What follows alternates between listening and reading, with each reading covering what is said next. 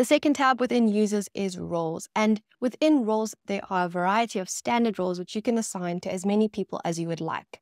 These standard roles include owner, which would give the user access to everything, admin, which would give them access to everything except for settings, enterprise setup, and billing, staff, which would give them access to everything except for users, roles, settings, enterprise setup, and billing, and then client, which has limited access to specific reports and visualizations for their entity.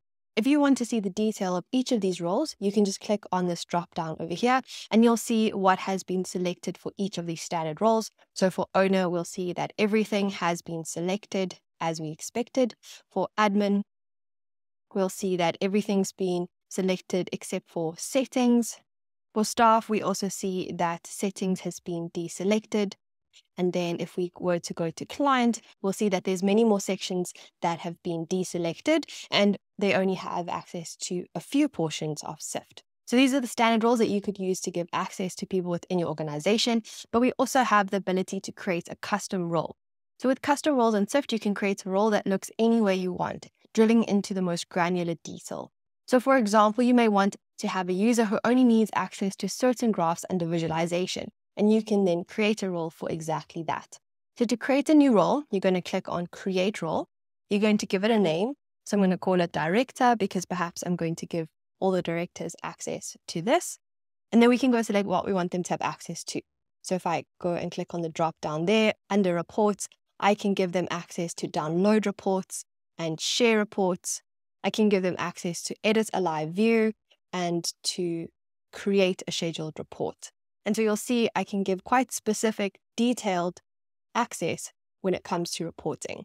I can go do similar things under settings and give them access to specific portions of that. And then perhaps visualize is quite a key part I want to give them access to. I could select the whole of visualize, or I could go and deselect specific parts that I don't want them to have access to. You can do this with all the rest of the settings and with our add-ons, whether it be the connector or the audit add-on. You can go and really customize and tailor the features that you give them access to. When you are happy with the details of this role that you've created, you can click Save Role, and now this director will appear at the bottom as a custom role. You can go and see what you've given them access to and always go edit it at a later stage. And you can always go and delete this role as well if you no longer need it.